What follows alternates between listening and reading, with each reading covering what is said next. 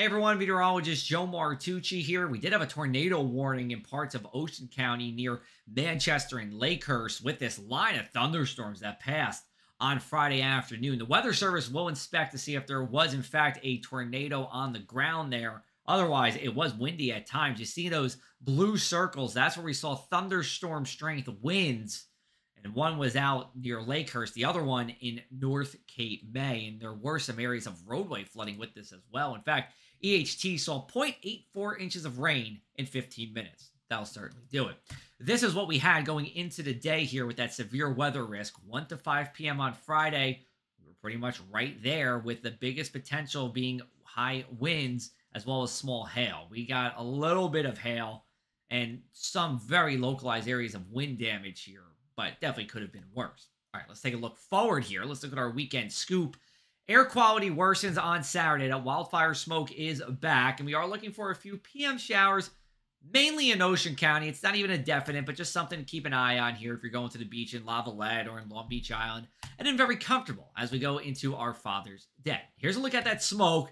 Big plume of it overhead as we go into our Friday night. For Saturday, more of the same. This is because we have northwesterly winds driving that smoke from Quebec and Ontario our way. Then as we go into Saturday night, some of that smoke starts to really go offshore, and we get a little bit for Sunday. I think it hazes our sky, but not going to be like Saturday, where if you have asthma or respiratory issues, you're going to want to stay inside with that HEPA filter to really cleanse out that air.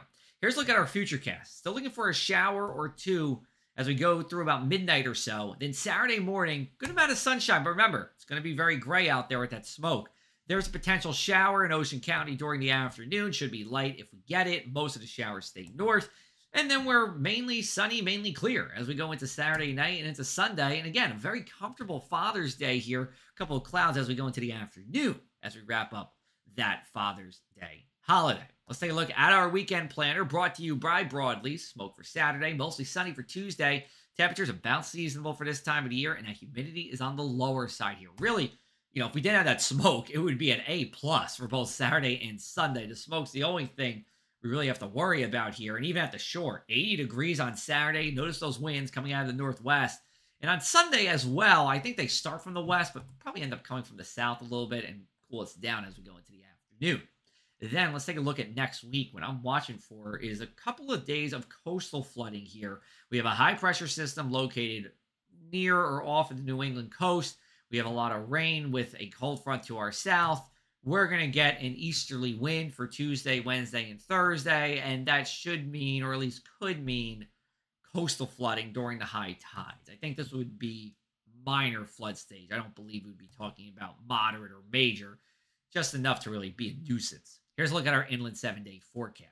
Some smoke comes back as we go into Juneteenth on Monday, so if you have the extended holiday weekend and you're allergic or have asthma issues, you want to take it easy inside. Tuesday, Wednesday, and Thursday, a little bit on the cooler side. That's because of those easterly winds. And to be honest with you, it's going to be one of those days where along the shoreline, we're in a low to mid 70s. Egg Harbor Township, maybe Mays Landing, you're in the upper 70s. And you can go way inland, Bridgeton or Hamilton, you're in the low 80s here. Coastal flooding Tuesday, Wednesday, and Thursday. Next shot of some solid rain should come on Friday. Have a great weekend, everybody. Thanks for following along all day today with that severe weather. We'll keep you updated on social media. You can check out our boat and beach forecast for the weekend as we go into